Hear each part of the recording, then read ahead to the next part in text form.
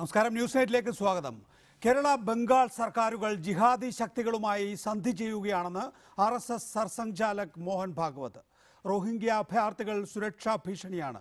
കശ്മീരിന് പ്രത്യേക പദവി നൽകുന്ന ഭരണഘടനയുടെ 370-ാം വകുപ്പ് ഭേദഗതി ചെയ്യണമെന്നും മോഹൻ ഭാഗവത് ആവശ്യപ്പെട്ടു. പശു സംരക്ഷണം മതത്തിനതീതമായി കാണണമെന്നും മോഹൻ ഭാഗവത് പറയുന്നു.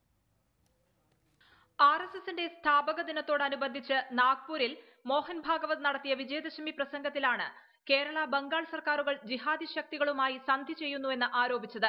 ജിഹാദി ശക്തികൾ കേരളത്തിലും ബംഗാളിലും കലാപമുണ്ടാക്കാൻ ശ്രമം നടത്തുകയാണ്. ഇതിനെതിരെ ജനങ്ങൾ ചെറുത്തുനിൽപ്പ് നടത്തുന്നു. എന്നാൽ കേരളം ബംഗാൾ സർക്കാരുകൾ ദേശവിരുദ്ധ ശക്തികൾക്ക് സഹായം ചെയ്ത് നൽകുകയാണ്. ഇതിലൂടെ ഈ സർക്കാരുകൾ തങ്ങളുടെ കടമ നിർവഹിക്കുന്നതിൽ പരാജയപ്പെടുന്നുവെന്നും RSS സർസംഘചാലക് കുറ്റപ്പെടുത്തി.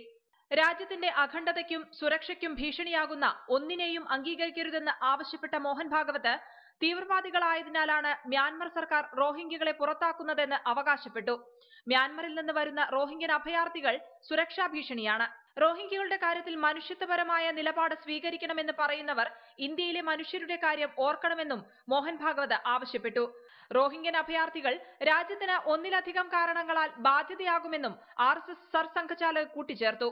ജമ്മുകശ്മീരിനെ സംബന്ധിച്ച പഴയ വ്യവസ്ഥകൾ മാറ്റാൻ പുതിയ ഭരണഘടനാ ഭേദഗതി കൊണ്ടുവരണം. ഭരണഘടനാ ഭേദഗതിയിലൂടെ മാത്രമേ കശ്മീർ ജനതയെ ഇന്ത്യക്കാരുമായി ഇഴുകിച്ചേർക്കാൻ സാധിക്കുകയുള്ളൂ എന്ന് മോഹൻ ഭാഗവത് അഭിപ്രായപ്പെട്ടു.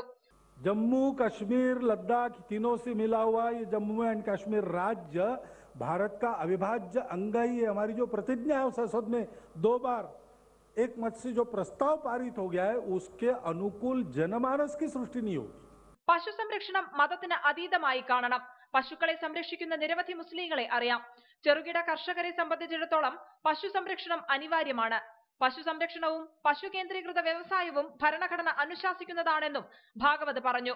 ദൂരദർശൻ ഇത്തവണയും മോഹൻ ഭാഗവതിന്റെ പ്രസംഗം തത്സമയം സംപ്രേഷണം ചെയ്തു. റിപ്പോർട്ടർ, ദില്ലി.